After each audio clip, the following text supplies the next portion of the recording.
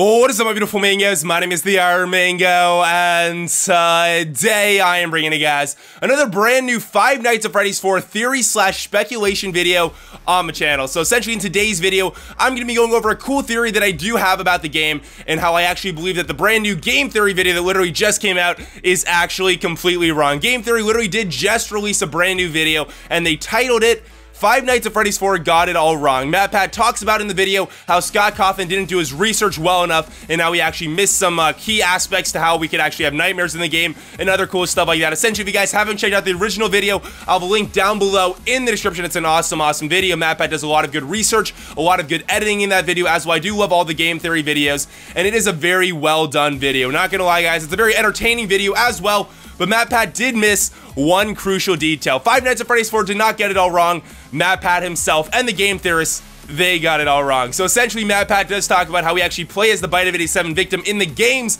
and how we're actually just having nightmares or like we're in like a coma or something like that, and we're just having dreams about all the different nights that we actually do play as in the actual games. I'm going to tell you guys right now that we actually do not play as the Bite of 87 victim. I'm not sure who we actually play as in the game. There's a couple of different possibilities about who we could play as, but we actually do not play as the same character that we actually play as in the minigames. I know there's some speculation that there was a Bite of 83 as well as the Bite of 87, but let's just say for the purposes of today's video that the bite that we actually see at the end of night 5 is actually the Bite of 87 when we go into Fredbear's mouth. I know all the spoiler warnings and stuff like that, but I'm pretty sure you guys have already seen that by now if you are watching today's video. I've done a lot of videos covering how I think there could be a Bite of 83 as well as the Bite of 87, or maybe there was just a Bite of 87. But essentially the character that we actually play as in the different nights is not the same character that we play as in the minigames. I'm going to go into a little bit more detail about that in a future video. I think I have a video coming out tomorrow that I recorded with Zombie Wars a couple of days ago. I think it's scheduled to come out tomorrow, so definitely sure to check out that video tomorrow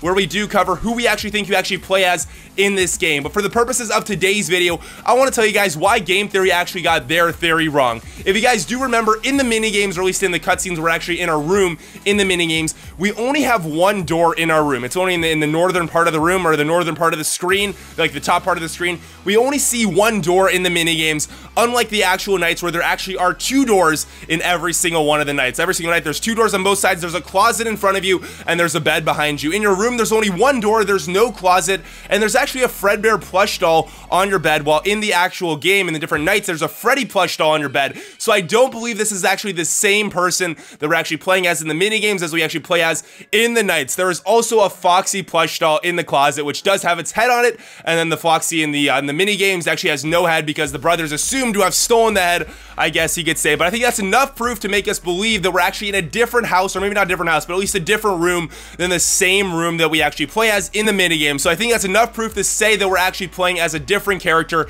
in the nights than we actually play as in the minigame. Scott Cawthon himself even said on MatPat's video, on the brand new Game Theory video, he said, "It was a good video, MatPat. I always enjoy them. Unfortunately, as your more clever viewers are pointing out in the comments below, you overlooked a crucial detail in the game, winky face. I'll be looking forward to your next theory." And that, my fellow mangoes, is actually the crucial detail that I believe MatPat missed. He missed that we're actually playing in a different house, or at least a different room. I know there's some possibilities and there's some speculation about how we're actually playing as the brother of the Night of 87 victim, and that he has to like cope with all the guilt of killing his own brother, and that after night 6 there's like the nightmare animatronic actually appears, and we talk about how the nightmare animatronic could actually be the Bite of 87 victim in the brother's consciousness, in his hallucinations. He's hallucinating his brother coming back to haunt him. That's why there's like a brain, that's why there's blood on the nightmare animatronic, and there's like a spinal cord and other human-like aspects to that animatronic. I don't know, guys, if we're playing as the brother. We could be playing as the brother. We could be playing as someone else entirely. I'm not sure exactly, guys. You guys let me know what you guys think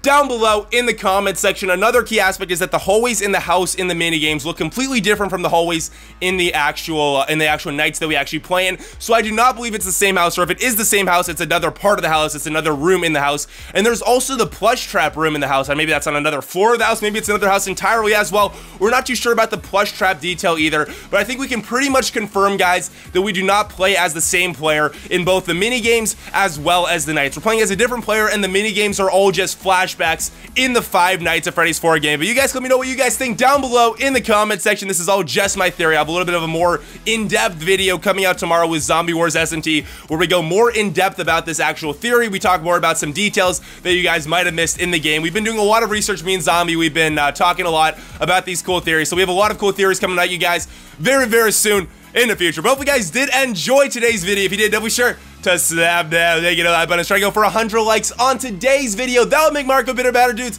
And also be sure to hit that little red button that says subscribe if you guys haven't already. I do post 3 to 10 new videos every single day on my channel. But other than that, I hope you guys did enjoy today's video, and I hope you guys have a nice, safe, wonderful day.